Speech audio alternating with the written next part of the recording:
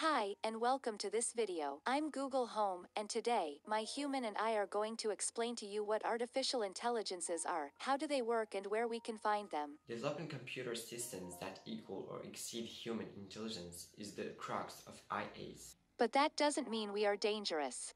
On the contrary, they are very helpful and humans will always control them. For now. The only thing that a robot does is calculating, so if you wanted to, switch the light off, you just have to create an algorithm. But for more complex and hard tasks, it's obviously more complicated. So that's why human invented the artificial neural network. It's a succession of several layers of neurons connected to each other. The only thing we know is what happens at the beginning and at the end of this process. Let's take a case. I want to Google Home here to distinguish between this picture of a cat and this picture of a bird. At the beginning, she will change the images into a sequence of numbers by, for example, changing every pixel into number based on its color, and at the last layer there's only one number that corresponds to the animal, 0 for the cat and 1 for the bird, for example. The thing is that we have to train the IA by making it memorize the animal, the plant, the human, etc.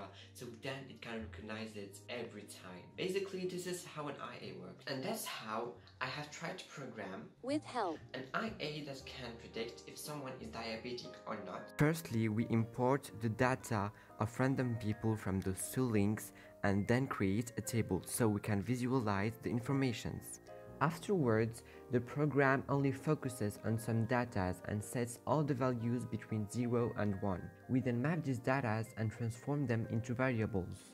The fourth and the fifth part consists of turning the age and the group into a variable, putting the results of the program into a variable named classes. In the following step, we train our IA with the original data and the wanted results 100 times. After training the IA, we run a test on it, not an exercise but a real test. We are creating another function just like the first one, the input function, but this time we aren't giving it the results of the test because it's supposed to find it using the knowledge acquired from the exercises. So here is what we got, and it's pretty weird, but we know that the result is in the variable classes, and as we can see that in front of classes we have sometimes B1 for high risk of diabetes and sometimes B0 for low risk of diabetes. As you can see, artificial intelligence is very useful in many fields and will become more and more present in your everyday life.